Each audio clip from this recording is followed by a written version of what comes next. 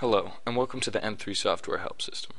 The following video will provide an overview of feature measurement in the M3 software. Features can be measured explicitly with any video probe by first pressing a Measure Feature button, or can be measured automatically using one of the multi-point probes. For these measurements, feature type is determined automatically by the system, eliminating the need to press a Measure Feature button prior to probing. The feature measurement buttons are located in the bottom toolbar of the main M3 user interface.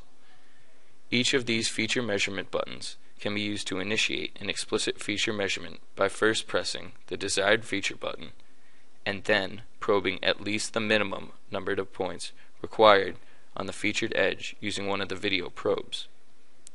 Once the desired number of points are collected for a given feature, the Done button is pressed to complete the measurement. The feature is then added to the feature list and part view.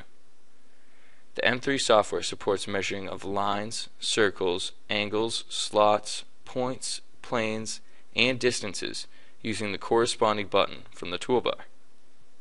Each of these measurement feature buttons also provides access to a sub-toolbar containing additional feature functions such as Feature Creation Tool and Repeat Feature Measurement Tool. In addition, the Measure Arc and Measure Rectangle buttons are located within the sub-toolbar of the Measure Circle and Slot buttons, respectively.